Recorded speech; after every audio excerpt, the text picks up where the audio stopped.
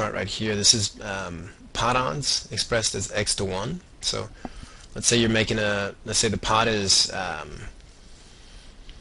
18. Somebody bets $1 on 18 for some ridiculous reason, yeah, and that guy is effectively giving you 19 to 1 pot odds to make a call.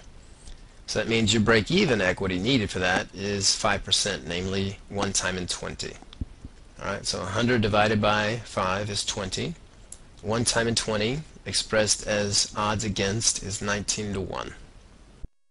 Again, read that Wikipedia article for the different exacts on that. Let's get down here to a scenario where you're getting 7 to 1. And this is akin to the odds of you hitting an ace or a king on the next card. Let's say, for example, you make that steel race here with ace king, right, and you just get called cold, right, from the big blind. You miss the flop, and now you've got 2 overcards. Right? That's more or less here with 6 outs, as you see. 6.8 to 1 or 12.7%. Just to make it very simple, 7 to 1. Whenever you're getting 7 to 1 odds, right, you need 12% to make that call in the long run. Whenever you're getting, for example, 4 to 1 odds, you only need 19% equity to break even in the very long run. You're going to have that 19% equity when you're on a 9-out draw, as you see here, right? Almost exactly 4.2 to 1, and yeah, that's a break-even equity you need to make that call. With the flush draw, you do have 9 outs if they're all clean outs, and the probability of hitting your draw is 19%, right? So the odds against hitting that are 4 to 1, right? Or 1 time in 5.22, you're going to hit 1 of your 9 outs on the turn. If you're on the turn, the odds of hitting 1 of your 9 outs coming into the river is a little bit better because there's 1 less card in the deck, more or less 4 to 1. If you're to push with 9 outs on the flop, right, that means you're going to be able to see 2 cards for the price of 1.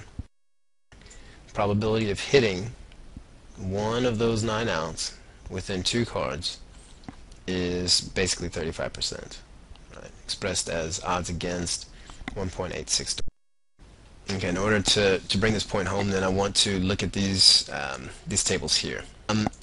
Bluff success. So let's say, for example, you're on the flop, you just bet 1/4 pot, thinking you'll be able to take it down with that. You need your opponent to fold 20% of the time in order to make that a positive expected value move in the long run. So you bet, let's say, for example, you bet 20 into an $80 pot. So you're betting, again, 1/4 of that pot. Your opponent has to fold 20% of the time for you to break even. When you make that $20 bet into 80, your villain, your opponent, is getting pot odds, right, of 5 to 1 at that point. So basically 80 for the pot, 20 for your bet, right, which for him now is in 100 to his 1 call, which is 20, right, so he's getting 5 to 1. That means in order for him to break even in the long run, he has to win 1 time in 6. That expresses a percentage is 16.7%. When you then make a 1/3 pot bluff, take another scenario, it's a $75 pot, you bet 25 on it in the hopes that your opponent folds. You need him to fold 25% of the time to make that a positive EV move in the long run. Okay, when you make that $25 bet into the $75 pot, your buddy is then, or your opponent is then getting 4 to 1 odds. These odds, 4 to 1, expressed as a percentage, is 20%. Okay, let's play with this a little bit. 100 divided by 20 is what? Good, 5. 5 minus 1 is 4. 4 to 1. 1 time in 5. This comes with time. You'll be in live situations, not just online, where you can of course use these kind of calculators.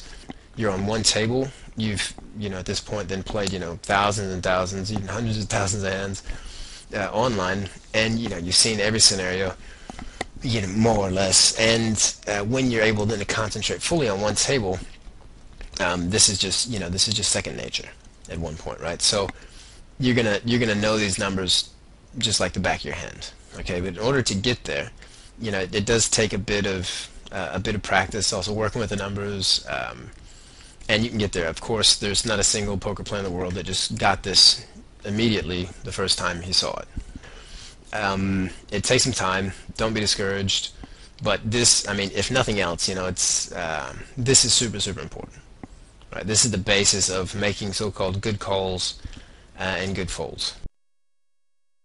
Let's take another example. This is a very typical C-bet scenario. You're playing, and again, these, you know, infamous cards here. This big slick ace-king. You make your steel raise $3 on the button. You get 3-bet from the big blind. You call it 6, and you just call it cold. Okay, for some reason or another. You miss hard, right? Of course, as you're going to 66% of the time, and the button then bets it out. Okay, and he bets 2/3 pot. We don't know if he hit or not. Doesn't matter. In this case, we're getting 2.5 to 1 odds because of his 2/3 pot size. That means in order to make that call, if we were to push all in, we need 28.6% equity to do so. We don't have that with 6 outs. We've got 24%. So that's what that looks like with 6 outs, basically 2 overcards, making that call against a 2/3 C-bet pot size. You're essentially losing in the long run every time you make that call. If you're just banking on ace-king, or having to hit to win, you may also be ahead if he's making a bluff, for example. Maybe he's playing ace-jack, ace-queen, you know, you're actually ahead. You know, and then he's on a draw all of a sudden. So these are all things to consider when you're playing your hands. And I hope that is a very, very brief overview of how you can use these calculators, how it applies to pot odds as such. I hope that's very, very clear and useful for your game. These are the odds in general of Big Slick.